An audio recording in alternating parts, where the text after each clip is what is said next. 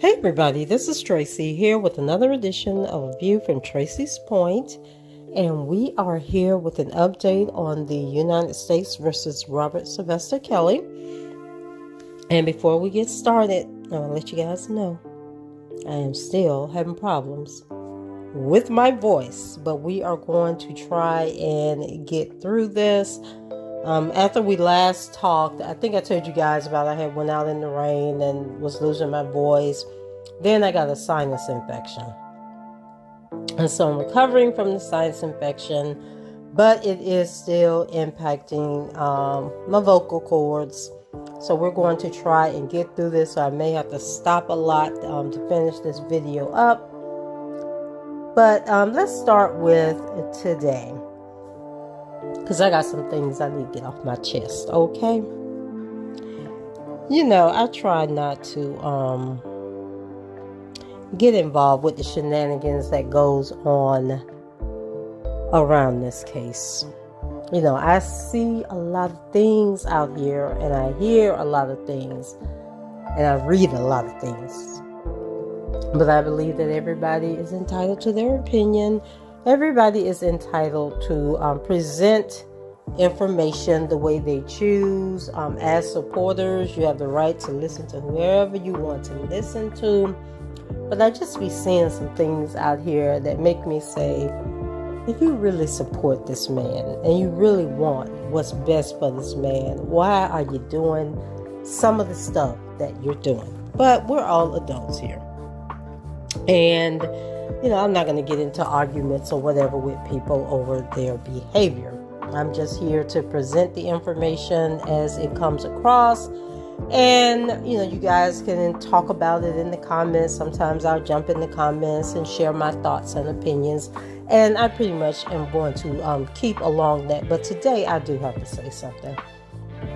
So Jennifer Bonjean filed a motion, I believe it was on April 30th, and because I've just been struggling with my voice so bad, I didn't do a video on the motion that she filed, but she filed a motion to dismiss, and hopefully I can get into that as part of this video. And so I kept waiting for the government to respond to the motion, but they never responded. And then the judge in the case, Leinenweber, or however you pronounce his name, stated that he was holding a hearing today, and that the hearing was going to address, I thought it was the motion that she had filed about delaying the trial, because Jennifer Bonjean then later filed another motion, which, no, was the motion to dismiss was the first motion. So I thought that's what this hearing was about. And I thought it was odd that he would be calling a hearing and the government hadn't responded. So I was like, what is this hearing all about? Well, it turns out that the hearing was just a status hearing to bring everybody together to see where they were and what were their thoughts and opinions. But then in the meantime, Jennifer Bonjean filed another motion. And in this motion, it was a motion for an extension of time. So we get to the hearing today, and you guys know they provide a call-in number, and then people can call in. And I believe when I called in, there was about, I think it said there were 97 people on the call. Now, when you call in, you have to enter a PIN number. And once you enter the PIN number, there is a message that clearly states, you're about to join the call. Please mute your phone. And so at the hearing, the only people that are supposed to be talking is the judge and the attorneys. Now, what I thought was interesting about today's case, and I don't really follow maybe it's because I don't follow the Chicago case as closely as I was following the New York case, because there seemed to be more decorum with the New York case. And I just felt like when Judge Donnelly scheduled a call, it was just the United States versus Robert Sylvester Kelly. That was all the call was about. But here in Illinois, on today's call, it was actually the agenda, the judge's agenda for the day. So he was hearing multiple calls or multiple cases. So you have all the attorneys for all the people and all the cases that he was hearing. They're on the call. Then you have all the people, the spectators, they're on the call. And it appeared that the majority of the spectators were there to hear the United States versus Robert Sylvester Kelly. So from the onset, from the moment I got on the call, there were people having full-blown conversations. And there was one conversation in particular. It was a man and two women. They were having a conversation on the call, okay? That is a court proceeding, a court hearing. And the voices sounded very familiar, sounded like a YouTuber that has been covering this case for quite some time. And I was just sitting there saying, why are they doing this? They have been on enough calls to know that their phones should be muted and that we can hear this entire conversation. So that pretty much set the tone for how the court hearing went. So you had them having this conversation, about stuff that had nothing to do with the case. Then you had other people that were like chatter, chatter, chatter. It was just noise, noise, noise. So the court reporter or the clerk, the judge's assistant, whoever is controlling this phone, comes on and asks people, please mute your phone. I don't know how many times that woman said, mute your phones. And people just kept on talking. So at that point, I was like, okay, this is intentional. They're doing this on purpose. Because number one, these are grown people on this phone. This wasn't kids on the phone playing games. These were adults on the phone. And the fact that when you enter the code, it clearly states, mute your phone. It clearly states that. So why all these people that's running their mouths on this phone did not hear, please mute your phone, is beyond me. But anyway, they claim they didn't hear it. The lady repeatedly asked, please mute your phone. This is an official court proceeding. Please mute your phone. And people just kept on talking. So at this point, I'm really listening because I'm like, some of these voices sound familiar. And some of these voices are YouTubers and are people that call into YouTuber channels. And there were people who claim that they are for R. Kelly that are running their mouths on this phone. And there are people who we know are against him. So it was both sides carrying on pretty bad. So then the hearing starts. And there was one case that was heard about some guy got beat up on a van or something. Chatter, chatter, chatter. Then we moved to Mr. Kelly's case. And people still talking. Jennifer Bonjean, I know, is so embarrassed at this moment that people who claim to support her client are on this call acting like this. And so the court reporter or whoever is controlling the phone from the courthouse is steady asking people, please mute your call. So she's trying to talk. She is hearing noise. The other lawyers are talking. They're basically like, we can't hear. Let's repeat this. So then we get towards the end of the case. People are still on the phone. Somebody was at work and you could hear them saying, how can I help you, or something like that. There were people that sound like they were at their house and somebody's saying, what are you listening to? What are you doing? Oh, I'm listening to the R. Kelly case. Just all over the hearing, okay? So the judge, makes his ruling on the motion to delay when she was looking for the 90 days. And we'll get into that as I wrap up this part about just people being ignorant on the call. So then it gets to a point where now you have people on the call telling the people that are talking to shut the F up. So now we're using profanity. Then it gets into a back and forth where people are cussing each other out. Then you have another person with a very distinct voice, male voice. Actually, it was two male voices that were very distinct. One is supposed to be for Mr. Kelly. The other person we know is against Mr. Kelly. And I'm not saying names because I'm just going by my ear. And just having heard these voices repeatedly over the past 3 years and thinking, dang, that sounds like so-and-so, dang, that sounds like so-and-so. But I'm not going to say the names because I don't know 100% that these are the people. So then the people on the phone are being admonished by this one male voice who's basically saying that, and it's something that this person has said 100 times over the past 3 years, which is another reason why I think it's him, where he's basically saying that you supporters are hurting him. Why do you keep hurting him? And this person is not for Mr. Kelly. This is somebody against Mr. Kelly, but he is known to say this statement over and over again. You're not helping him. Like, if you're for him, why are you hurting him? So he's saying that repeatedly on the call. Then you have another male voice that sounded like a popular YouTuber in this circle of people that cover this case. And then he's basically yelling at people to shut the F up. And then you have women that now, like, everybody's talking and they're dropping the F-bombs and you don't tell me what to do and blah, blah, blah. And this is why, you know, he's never getting out of jail and blah, blah, just going back and forth. Now, the hearing is over for Mr. Kelly. That's over and done with. The attorneys have hung up. Now you're delaying court proceedings for other people. And then you have the clerk who's handling the phone. Instead of just disconnecting the call altogether for people to call back in for the rest of the cases, now she's yelling that the people for R. Kelly, get off the phone. Get off the phone. R. Kelly's case is over. Get off the phone so we can continue court and hear these other people. And so I'm thinking, how ignorant of you to be sitting there saying, will the R. Kelly people get off the phone?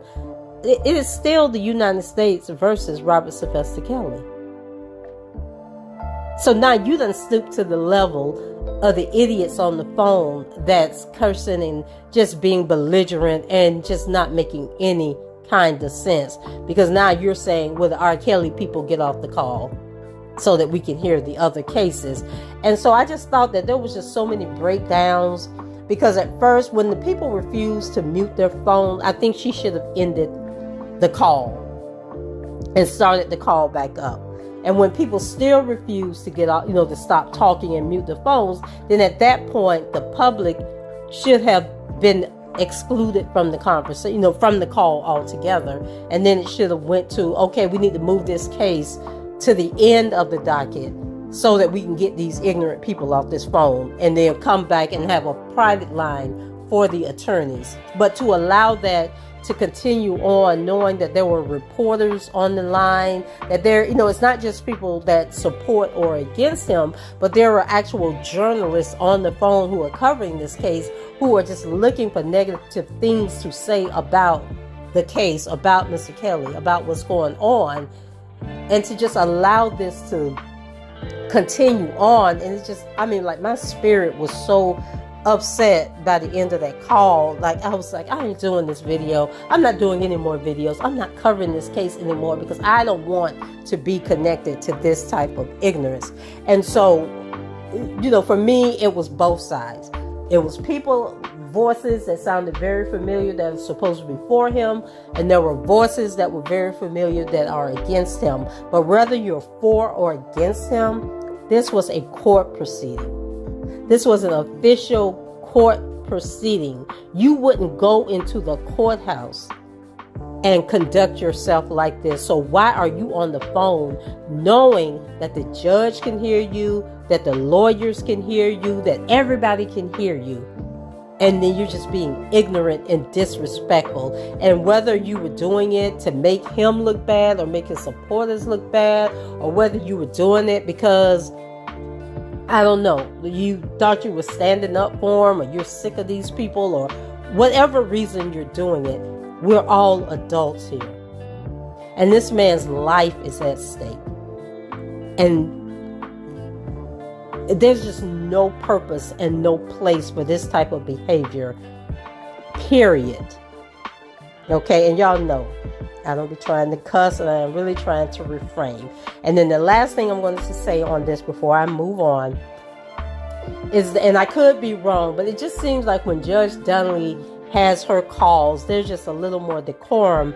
And I do believe that when she does her calls, that the attorneys have a separate call-in line, and only the attorneys can be heard on her calls. Like, I don't recall ever hearing anybody being told to mute the line at the hearings that Judge Donnelly did. And I could be wrong. I just don't recall it.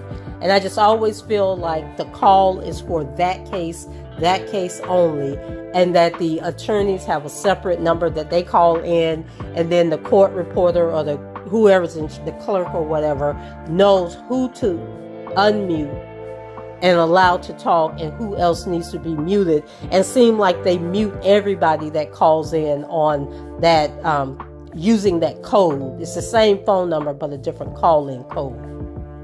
And so maybe Judge Leinenweber needs to adopt that over there at the Northern District of Illinois.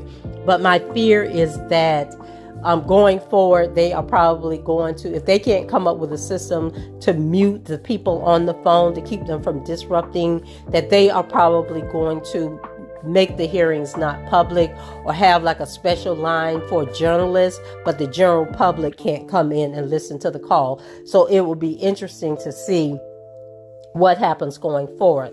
Okay, so now that I've gotten that off my chest, let's go to the motion that Jennifer Bonjean filed, where she wanted a continuance. I thought I had that open. Hold on a second. I thought I had it open. Okay, I'm so silly. I have been looking for this file and saying, I know I downloaded this file. And I did download it, but I put 01/09/2022, and it was actually, I believe, 5/2/2022. Okay, so this was from Jennifer Bonjean, and she says, Defendant Kelly's motion to adjourn the August 1st, 2022 trial date by 90 days. And it says, now comes Robert S. Kelly, defendant, by and through his counsel, Jennifer Bonjean, and respectfully moves this court for an adjournment of defendant's trial date. 1. The government filed a superseding indictment in this matter on February 13, 2020. 2. Undersigned counsel filed her appearance in this case on February 18, 2022.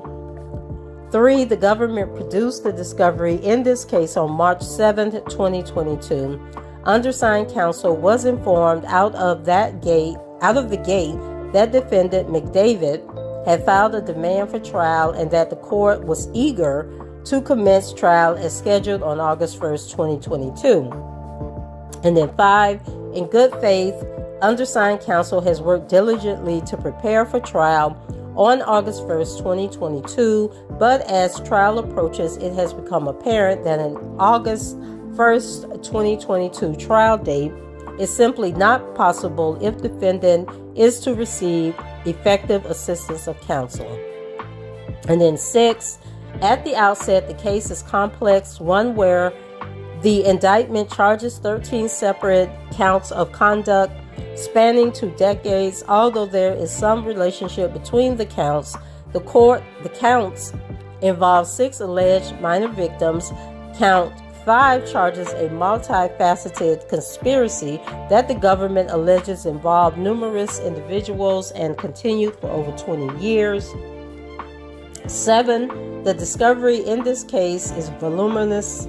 The government initially produced 67 separate discs of material that undersigned counsel has been reviewing diligently, and which does not include 3,500 material. And you guys know that 3,500 material is extremely important because it includes information that may be beneficial to the defense that the prosecution has collected, and they have to turn that over to the defense so that they can use if it will help their client. So while some discs contain video and or audio, many of the discs contain tens of thousands of documents. And I am going to repeat that, tens of thousands of documents. Whew, tens of thousands of documents. Just by way of example, Disc 2 alone contains approximately 57,000 pages of documents, including financial records from various players and numerous financial institutions. 8. Last week, the government produced another 10 discs of discovery that undersigned counsel has not yet even been able to access, let alone read or review. Undersigned counsel does not see a scenario where she could sufficiently digest the discovery in this case, conduct an adequate investigation, retain experts if necessary, and be prepared to commence trial by August 1st, 2022. If undersigned counsel spent the next 2 months devoted entirely to defendant's case, something she cannot do, she would not be prepared to try this case on August 1st, 2022. Number 9, to put a finer point on it, the indictment contains 4 counts of sexual exploitation in which the government alleges that defendant coerced minor 1 into engaging in explicit conduct for the purpose of producing 4 separate video clips. Undersigned counsel has reviewed the evidence in the offices of Homeland Security. One of the video clips is found on a tape that made its way to the office of the Cook County State's Attorney's Office in the early aughts under unusual conditions. The second videotape, which contains clips identified as video 2 and 3, was only unearthed in 2019 when convicted felon and presumably disbarred attorney Michael Avenatti secured the videotape under nefarious circumstances and then produced it to Assistant State's Attorney Kim Fox, who needs to be out of a job also, for various reasons that have nothing to do with this case.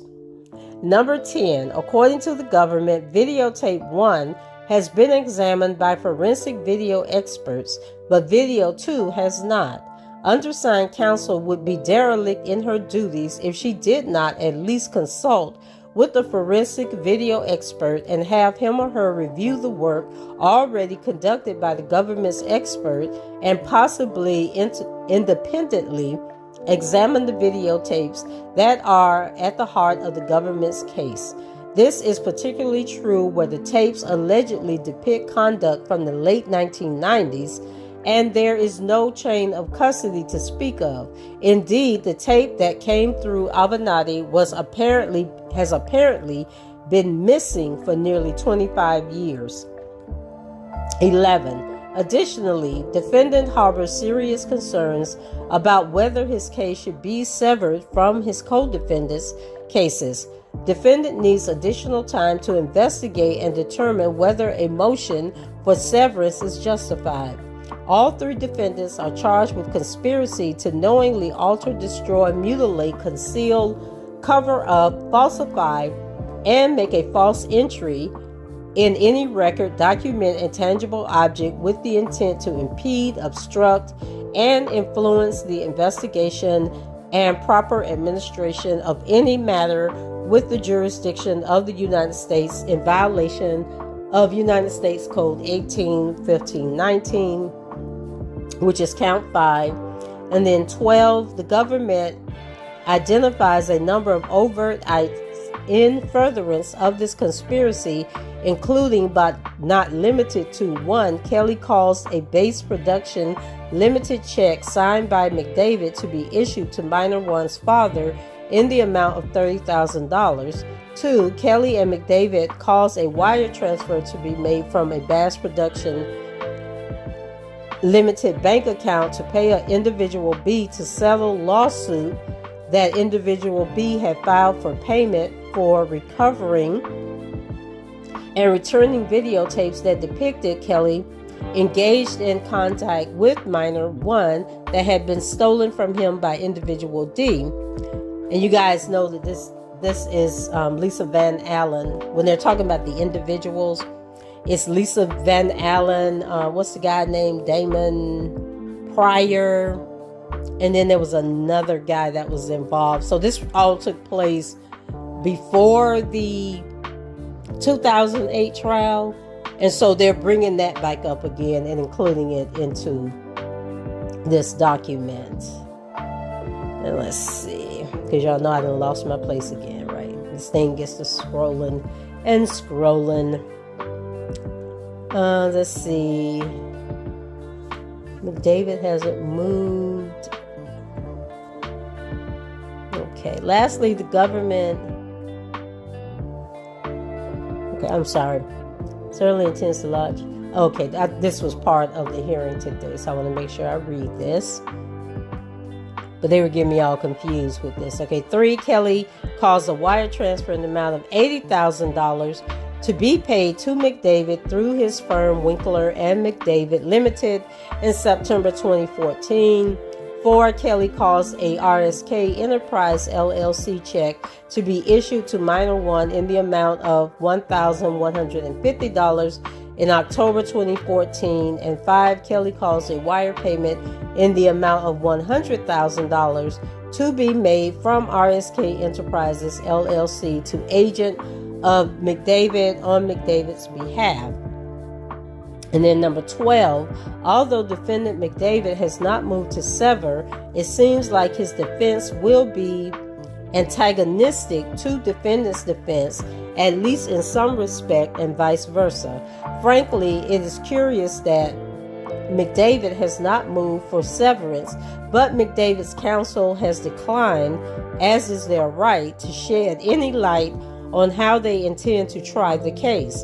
Defendant certainly intends to lodge a defense as to count 5 of the indictment that would be considered adverse to McDavid and may require introducing evidence that would be potentially prejudicial to McDavid. Okay. Financial records produced by the government reflect that McDavid had total control over defendant's finances for over 15 years. Those financial records reflect highly unusual activity that may become a focal point of trial. Undersigned counsel must be afforded sufficient time to develop this viable defense, which may include hiring forensic accountants.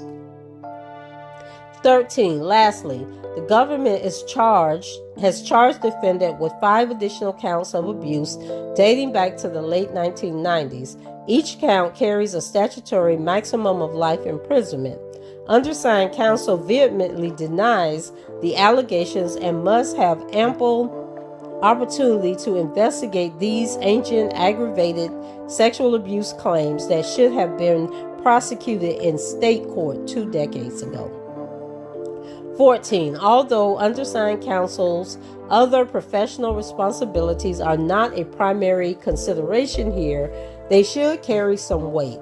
Undersigned counsel is currently prepared for defendant's sentencing hearing in the Eastern District of New York, where defendant faces a guideline sentencing range of life. Defendants request that sentencing in the Eastern District of New York case be adjourned until after the Northern District of Illinois case was denied. Separately, undersigned counsel also starts trial on May 23rd, 2022 in Los Angeles County, California, in the matter of Huth versus Cosby, which was scheduled long before she filed her appearance in this case. The trial would not be a long one, but it prevents undersigned counsel from immediately prioritizing this case until next month. 15. Counsel had hoped that she would be ready for trial on August 1st, 2022, but the case is far more complex than she anticipated. The discovery is extensive, and undersigned counsel cannot be forced to trial without having the opportunity to review the material in depth and appropriately investigate the case. 16. Additionally, the fact that defendant is currently incarcerated makes trial preparation even more challenging. Undersigned counsel must review the discovery with her client to make sense of it. Reviewing hundreds of thousands of pages of documents with an incarcerated person is incredibly difficult under the best of circumstances. Here, the task is even more difficult where defendant has significant literacy challenges and must rely on undersigned counsel to read documents aloud to him. The process is extremely time-consuming. 17. For the foregoing reasons, defendant seeks a continuance of 90 days and suggests a trial date of November 1st, 2022. So this was the sticking point of the hearing that took place today. And on the first motion that she filed, which was the motion to dismiss, because she says that a lot of those counts, the statute of limitations had run out in the state, and therefore they should not be allowed in federal case. And so I don't know how that works out because I'm not a lawyer.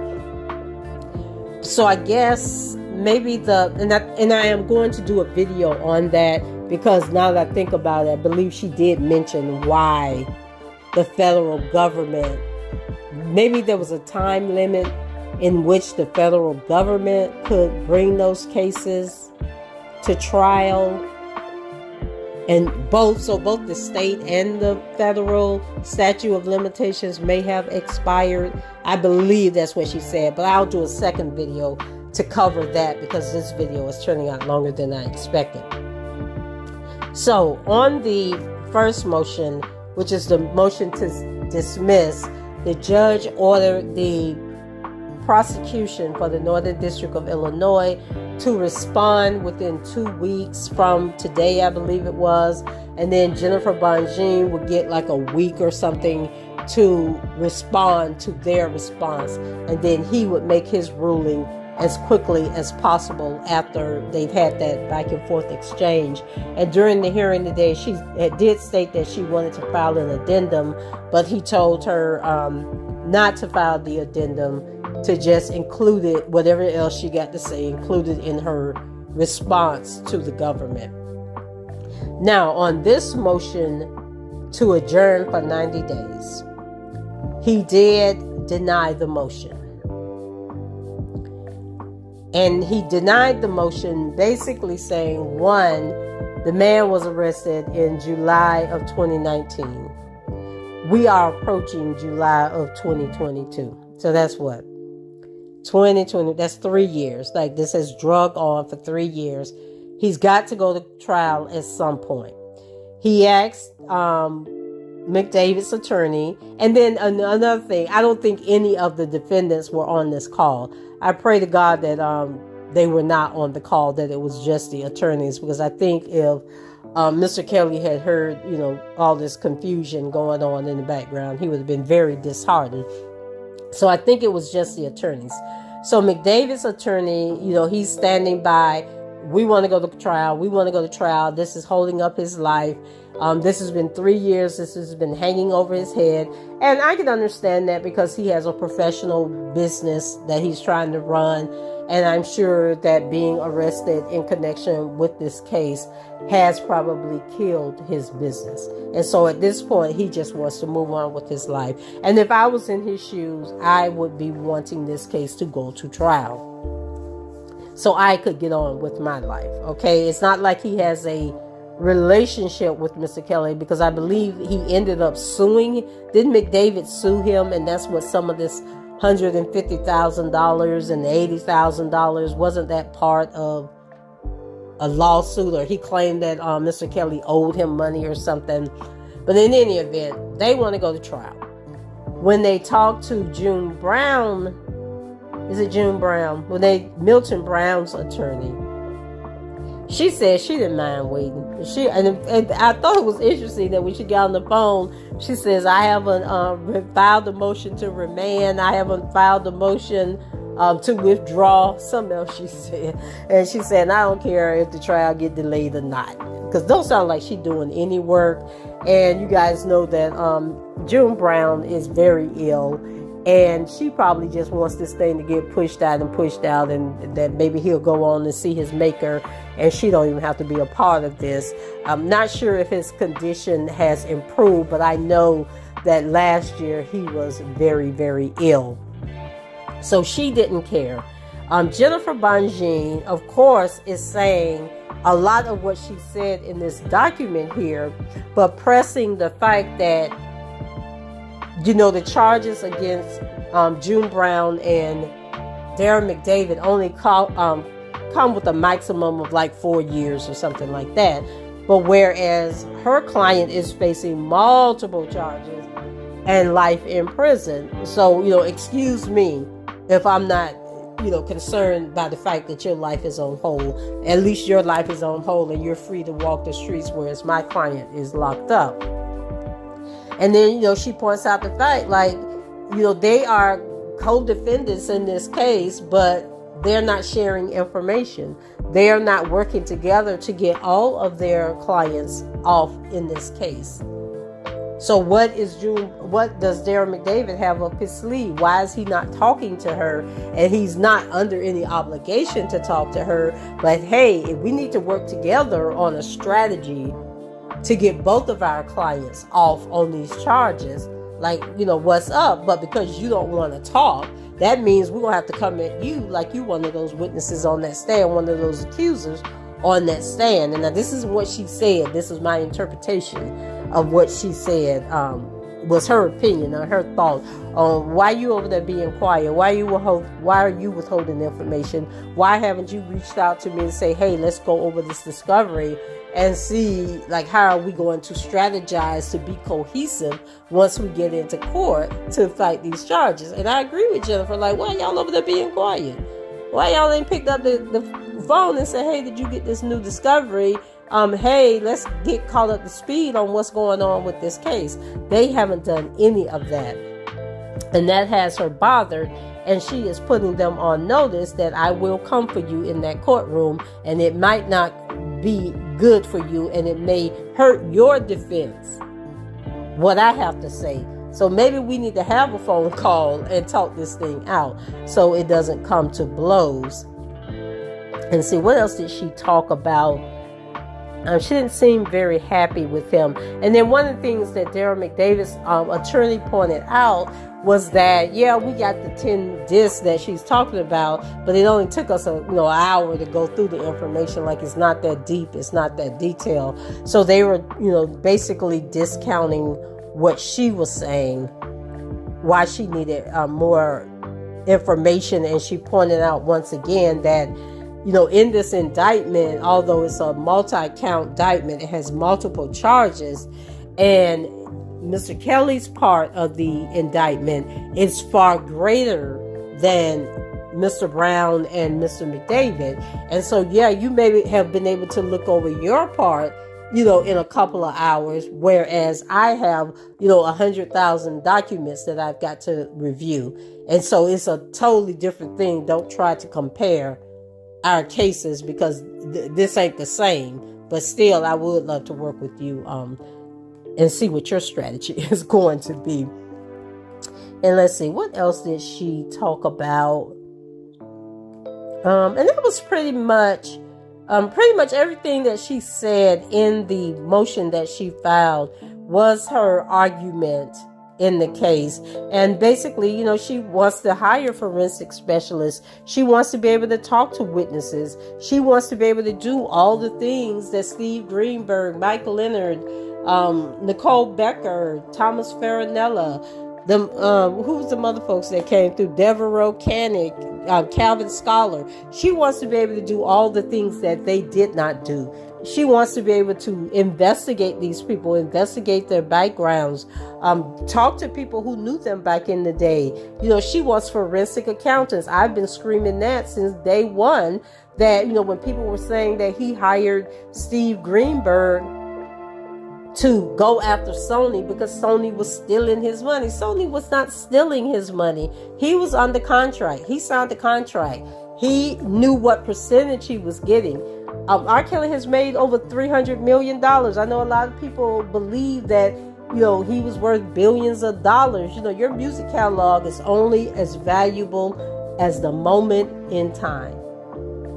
And right now, you know, the catalog isn't of great value. It's not valued at $1 billion right now. We know that for a fact. So, at the time that all of this was happening in 2017, 2018, 2019, when he was eventually arrested, his catalog was not that valuable. He had already made, so people say on the low end, you know, music experts, people in the industry, on the low end, he earned $150 million throughout his music career. On the high end, and the most likely number is $300 million. So people were saying Steve Greenberg was hired to help him with this, get his money, find this money that, you know, was stolen from him. Steve Greenberg is a criminal attorney. He's not a tax attorney. He's not, you know, attorney that an accounting attorney that deals with financial matters. So, and I said from the beginning, he needed financial forensic people, accounting forensics, people that can go in and trace his money back to day one, that have access to financial records, financial systems. The guy who testified, the accountant that was hired, he talked about on the trial when he testified, the case when he testified about how he was showing him how his money, you know, remember he had the octopus drawing and he was showing him where all of his money was going. So he was getting his money, but it was what was happening with the money after that. And so I've said you need forensics accountants that can trace back where all this money was going, who was authorizing this money coming out of these bank accounts, where are all the bank accounts, who were the signers on the bank accounts. Like, that's the type of expertise that he needs to trace all this thing back.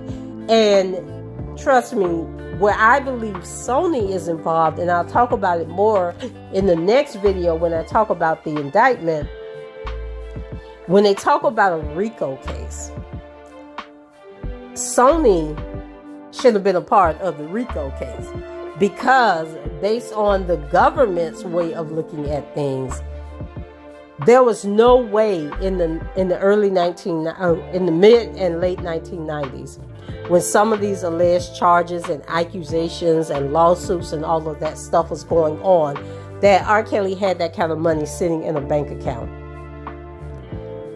More than likely, with these cases that are definitely from the 90s, where these women are claiming that they sued and they got all this money from him, Sony more than likely was telling them, you need to settle this. Like, this is going to hurt your image. This is going to stop your career. You need to settle with these people. And Sony was probably paying the money to the people. They were fronting him the money to pay the people off. And so had they done the forensic accounting to trace back to where the source of money came from, even if it was paid from his bank account, how did the money get into the bank account? Were there advances? They should have been pulling contracts and documents from Sony, because every time they give these people the advance, I'm sure they're signing an agreement that this money is going to come off of their future earnings. And so the things that she's saying, that Jennifer Bonjean is saying, I need to bring these experts in are the type of things that should have been taking place even before the indictments came down. Like, the minute he knew that he was being investigated and these people were out there making these claims against him, that's what should have been investigated. Like, you need to find out. You need to be pulling contracts and records to prove you know, that Sony was backing you and all this stuff, that Sony was the one that was telling you to settle with these people out of court. But we'll get more into that in the next video. And I may not do the video until tomorrow because, like I said, my voice is still bothering me. But just wanted to bring this to you guys. I had these documents. I just didn't do a video because, you know, I was having trouble with my throat. But the hearing today was like, okay, girl, just eat a whole bag of lozenges, you know, so that you can get on here and do this video and talk about the shenanigans that took place in trial.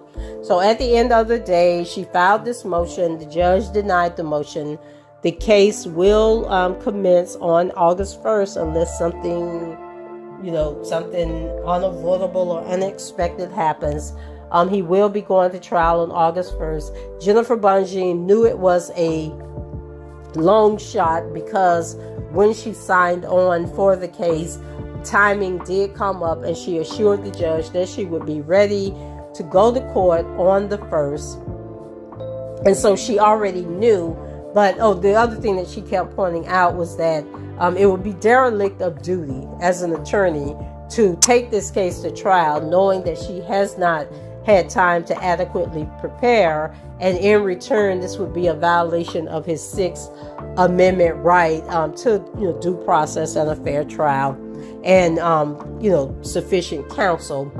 And so that basically is, for her, I believe, was just putting it on the record so that one of her appeal strategies, if he's found guilty, is that his Sixth Amendment right was violated because she told them that she was not prepared to put this case on trial, and they forced her to go to trial anyway. So that's it for me. Go ahead, leave your comments below, rate the video, and subscribe to the channel if you haven't done so already. And until the next time, I shall talk to you guys later. Bye-bye.